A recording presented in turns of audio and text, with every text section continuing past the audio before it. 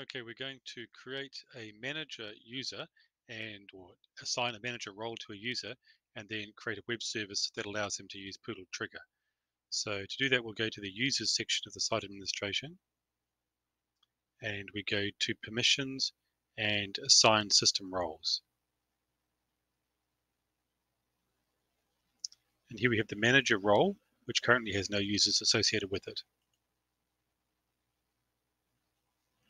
We find the user that we've designated as our manager user, which is Bob the Builder, and we add that to the manager role, or add the manager role to Bob the Builder.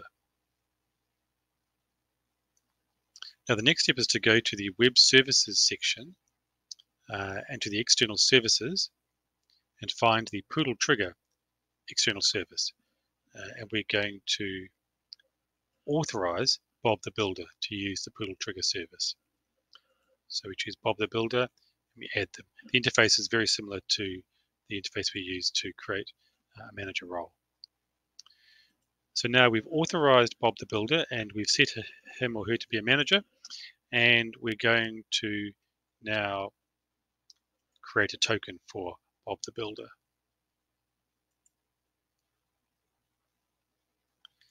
In the create token screen, we need to choose the user, so Bob, and we need to choose a service. And so the service we're going to choose is Poodle Trigger. We could set an IP restriction or a valid date, but in this case we won't. Okay, so now we have created the token and it's available here on the left hand side in the list of users and tokens on the Manage Tokens page. And we can copy that and then use that in any location that requires an API key.